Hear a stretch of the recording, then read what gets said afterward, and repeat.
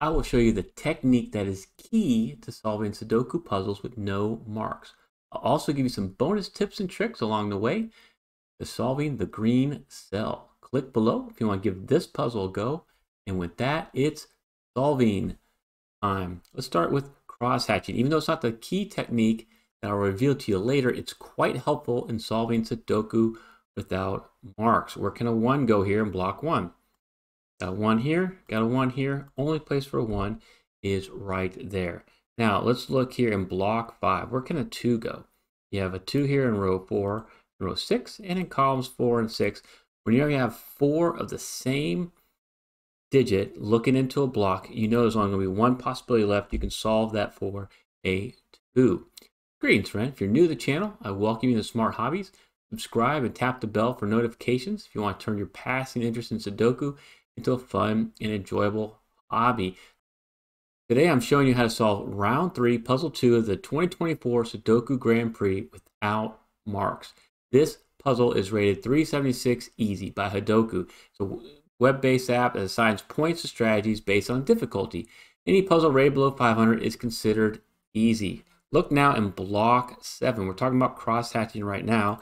You got these 2 3s. You got these 2 3s. We know we can solve this cell for a 3 in the corner. Nice job. It's time for a bonus technique I call my neat naked triple trick. Look here in column 6. You have 6 digits filled out. All we need now is a 1, 3, and a 4. Whenever you have 2 of those digits looking at one of the empty cells, in this case a 1 and a 3, and then one of those is repeated in another cell, in this case a 3, you know you can solve all 3 cells because this has to be your 4. The only place the 3 can go is right there, and this is going to be your 1. All right, now let's look at the 4. So you got these 2 4s here, and this 4, we can solve a 4 up here. And you want to stay now in block 2. We just solved this 4, which means now with these 2 1s, there's only one place for a 1 in block 2. We're going to try to fill out this whole block. Let's see if we can do it.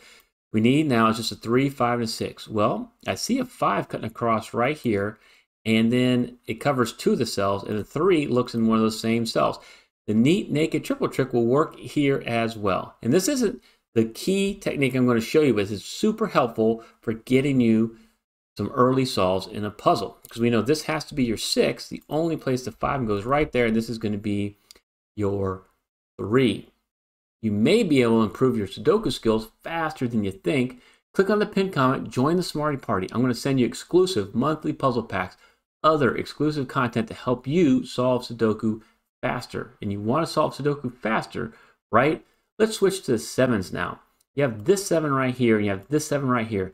We're already in block 2, and it's very easy to see that you have the 2 7s looking into block 1, so we can solve this cell for a 7. And then with this 7 and this 7, we can solve this cell for a 7 as well. And then with these 2 7s, we can solve for a 7 right here. We're really filling up the grid. We're not to that main key technique yet. I promise it will help you solve this puzzle much faster when we get to it. Let's go back to the 1s. Where can a 1 go here in block 5? Got these 2 1s. This 1, we can solve for a 1 right there. And then with these 2 1s and this 1, we can solve for a 1 here in block 9. Now let's look at the 6s. This is another bonus tip that you'll find a lot in puzzles, and you can do this without marking and still be quick. You'll notice that the 6s will be limited to one of these 2 spots. I'm going to mark it for you and color it just to show you what I'm talking about here. But you don't need to mark this in blue to color to do the solve here. But this is called a pointing pair. Since the 6 cannot be in these cells, it has to be one of these 2 cells. A 6 is limited in block 4 to row 4. So a 6 cannot be anywhere else along row 4 outside the block. You cannot have a 6 here anymore. And so then you have what would be a 6 has to be one of these spots. You have this 6 here and this 6. We can solve this cell now for a 6 using that pointing pair. You will see these quite a bit, and you can solve no mark, no problem using some pointing pair. So another bonus tip for you. And you should share this video with someone who likes Sudoku. See if they can solve it without marks.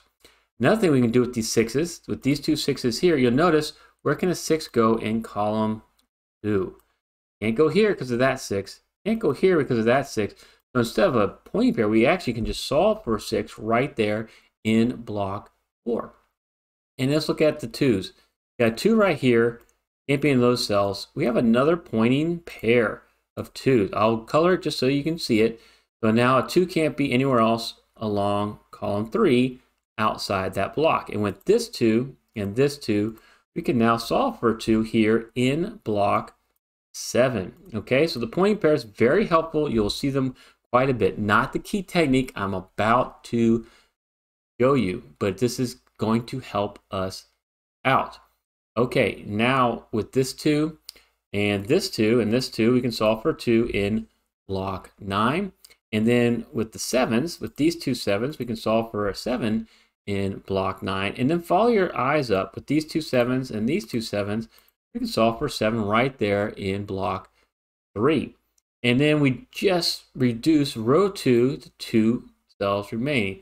We only need a 2 and a 9. Well, I see a 2 right here.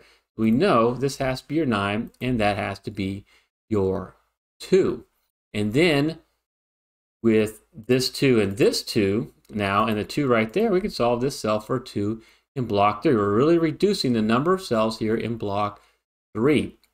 And now we only have a 5 and an 8 remaining in column 9. What can we do about that? Well, you'll notice that you have a 5 here and a 5 there. We can actually solve this cell for 5, meaning this cell has to be your 8. So now we're getting close to solving this green cell and showing you that main technique. We're going to use the neat naked triple trick again to help us with row 4. We just filled out, we have 6 cells here. We need a 4, 5, and a 9. So I got a 4 and a 5 looking at this cell, and then a 5 repeated looking at this cell. We can solve all 3. That's going to be your 9. That's going to be your 4, and the only place the 5 can go is right there. If you like these tips, consider buying me a coffee or just click on the super thanks here in YouTube. I'd really appreciate it. Let's look in column 5 now. We only have 2 cells remaining. We have 7 filled out. We need a 6 and an 8. An 8's right here.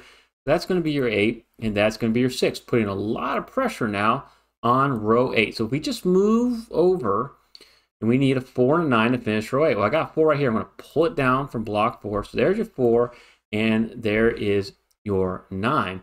And then what we need to finish block 7. We want to just kind of stay right here and go, hey, we need a 5 and a 6. Well, I see my 6.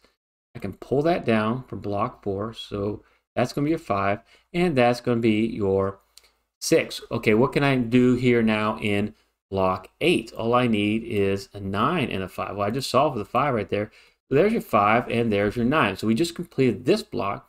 We can go up here and easily finish block 5 with an 8. Let's finish row 6 with this 9. And now it's time to reveal the key technique to you. I've shown you pieces of it along the way. You want to get good at filling out individual blocks in the puzzle and then moving next to that block. This is called clumping. This is what the experts do. It's highly effective in no-mark solves because you keep a high-level working memory and you can reduce your length of scanning, how far you have to look in the puzzle. Let's try it here in block 9. Okay, we're just missing a 4, 8, and a 9. Well, I got the 8 covering 2 cells, and then the 9 looks at one of the same cells. So we can use that neat naked triple trick to solve all 3 cells. We know the 4's got to be there. Only place the 8 goes is right there, and that's going to be the 9. So we just clumped and finished block 9. And now we can work our way up to block 6. We just finished the 4 right there. We know that's got to be a 4, and that's going to be your 3. And then we can work our way up to block 3. You see how we're just moving very small, but we just covered all of these blocks. We need a 3, 6, 8 up here. Okay, so we have the 3 and the 6 looking at this cell, and then the 3 is looking at that one. Repeated, another neat naked triple trick. Because what we know is this has to be your 8 in that green cell. The only place the 3 goes is right there, and this is going to be your 6. Boom, we just clumped block 3. Let's clump block 1. When we know we have a full house, the first thing to start would be 8 right there, and we just need a 6 and a 9. I'm going to pull the 6 up from block 7. So there's your 6, and there's your 9. And then we have 1 block remaining. I see a 1, 2, 3, 4, 6, 7. We need a 5, 8, 9. Quick scan will tell me that I have a 5 and a 9 right here, and then the 5's repeated. We can solve all 3 cells. That's got to be your 8. The only place the 5 goes is right there, and our last digit is a 9. Challenge yourself to use clumping to solve this next puzzle without marks. Thank you so much for watching.